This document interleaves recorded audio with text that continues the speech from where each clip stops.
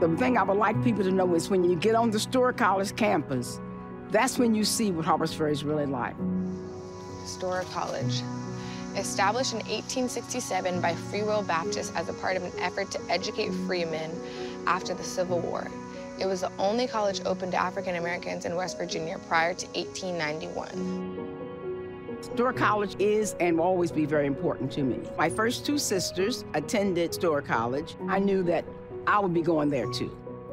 Seeing the campus, and it kind of gives the vibe of a lot of smaller, historically Black colleges, you know, right. Small campuses. But it's nice to be able to come here.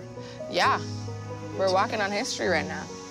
And to know that people were able to continue their education past.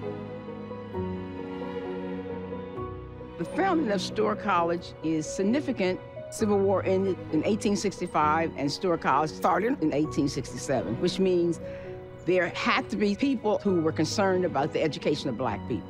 I was going to become a teacher. However, in 1955, the year I graduated high school, the college closed.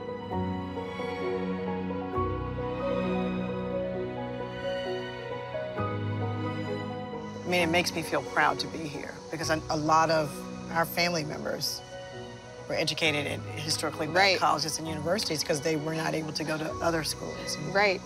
And even going to an HBCU now in this generation, like as I have gone to, it's still like such a cool experience to be here on one of the first HBCUs. Should we go check out some of the buildings on campus? Yep, let's do it. Come on.